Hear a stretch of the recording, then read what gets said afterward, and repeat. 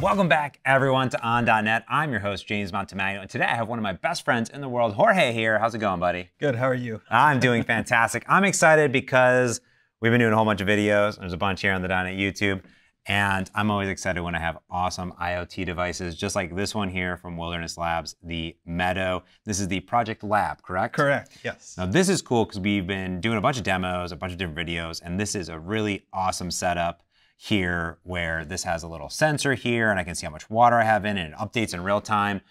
But you know, Jorge, I ordered my shipment for this, but I don't have it yet because I just ordered it.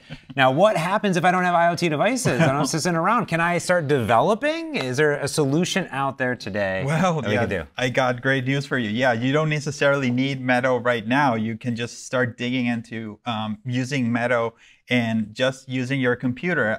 We have this amazing thing called Meadow Windows, cool. And we can actually simulate Meadow running on your Windows machine. So in this session that I would like to talk to you about is, you know, when the development cycles, when you're doing mobile development that you run, you have to transfer, then boot up the app, and then you see the screen and see how it looks. Yeah. And you have to go that constantly. And so with Meadow, it's also the same development loop. Yeah. But using Meadow Windows, you can actually speed that up because we're using your Windows resources or your computer resources, and you can also see your UI much faster. So you don't necessarily need to have Meadow, but you can also you create you create a display that it will be the same dimension resolution of your Project Lab, for example, and then you can run and you can see your UI immediately. So I'd like to walk you through that. Yeah, absolutely. Okay. That's fantastic because like I am on a plane quite often and about to be in a little bit here, and I could start developing today. So what do we have going on? For sure, yeah. So let's first, I'm going to show you how this works in action. So if I run this application, and let me zoom in here for a bit. Wow. And here we have that same display that we have here on the table, the Project Lab. Wow. It's right now running on my computer, which is pretty exciting, yeah. Boom. And not only this is just rendering the UI how it looks, we're actually doing some simulation as well. So we're actually emulating different temperature, humidity to try to see like different scenarios, like what if I get more digits and how would the UI look like, so I can accommodate all those scenarios. That makes sense because obviously it's not a real IoT device, it's just a display. So you're sort of mocking out then, right, the different sensors that would be on there. Exactly. Oh, cool. Yeah. So we step into the code. We just basically, for this project, we basically need two NuGet packages. Well, one will be Meadow Windows, which is required. We're going to use our Windows resources to run the Meadow OS. And we also need the Meadow Foundation Displays WinForms, which is like, it's the library that will emulate to run a display that will have the capabilities to run micrographics, which is our in-house graphics library that is for Meadow. Oh, cool. That's awesome. Yeah. Very nice. So if we look at the code and you see the display controller here, this is actually the same code that we would use and it will run on Meadow. So this is like, so it's the code that would actually run here for like the display. Exactly. Oh, wow. Cool. Yeah. So we have, Meadow Foundation color, we have things for background and foreground, and then we have all these different primitives to do drawings using the graphics library. Here we're doing micrographics. We're instantiating a micrographics object, which where then with that object we'll start drawing things like text and shapes and all that sort of fun stuff. And so we're specifying here the current font that we have. We have over 10 or 20 types of fonts here. Oh, wow. And so that's a quick example here. So I'm running the application right now. You can see the font and the background being black and white, but maybe we can play with it. Maybe we can make like a dark theme kind of thing, right? So instead we can just do black for the background and white for the foreground. And I'll just do these two edits here, and then I just run the application.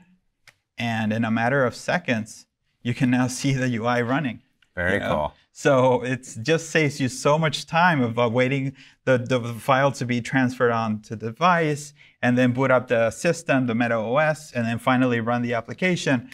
This saves you a lot more time. And ultimately, when you're happy with your UI, you can just copy all this code and you can throw it into your device and run it into your Meadow, and then what you see here is what you'll get over there as well. So that's very cool. Now, in this instance, you said you were mocking out those services. Like, how would you architect the application and then put in the real device sensors? Is it just interfaces or something? Or yes, exactly. Yeah. So we'll create. In this case, I created a range sensor.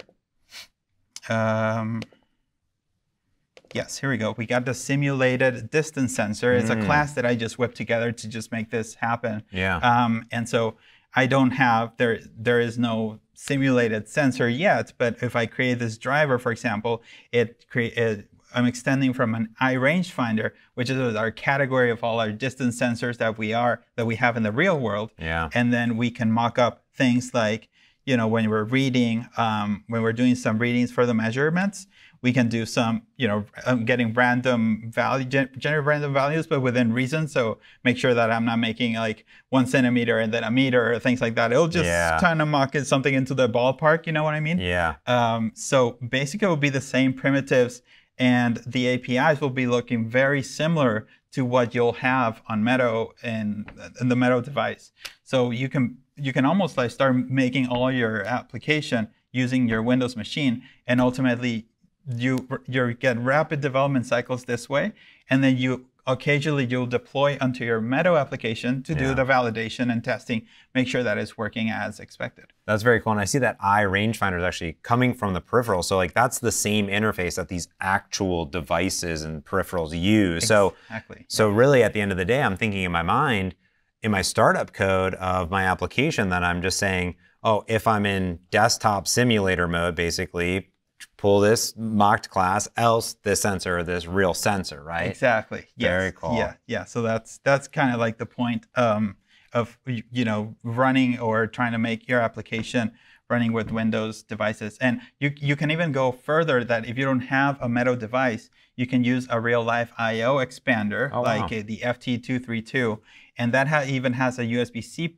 connector. So you just plug in your Windows machine to this little I/O expander, and then you can start connecting with real things. Whoa. And then you run Meadow here, and like Meadow on your machine, and you can also control real hardware things using a real I/O expander connected on your computer. Oh, that's really cool. So then it goes beyond the simulation. Exactly. So you're bridging now, even like getting even closer to getting to the end product of about running your application on a Meadow device. That is very, very cool. I'm excited to try this out because mine's in the mail. I heard Brian is making me a custom Platinum Deluxe Edition. No, I'm just kidding. Just whatever's in the stores I'm excited to get. So I'm going to go home. I'm going to install everything, get all set up, and we'll put links to everything below. All right. Thank you so much for showing this off. Really appreciate it. Appreciate it. Awesome, and thanks for all of you for tuning in. Like I said, if you're interested in all of this or anything else in the world of Meadow and IoT with .NET, I'm gonna put a link in the show notes below to all the amazing things here on the channel, beginner videos, Meadow stuff, .NET Con stuff, all these great things. So definitely check it out. And of course, your first time here, don't forget to like, subscribe, and jam that notification bell so you stay up to date with all the things right here on the .NET YouTube. Thanks for watching. Thank you.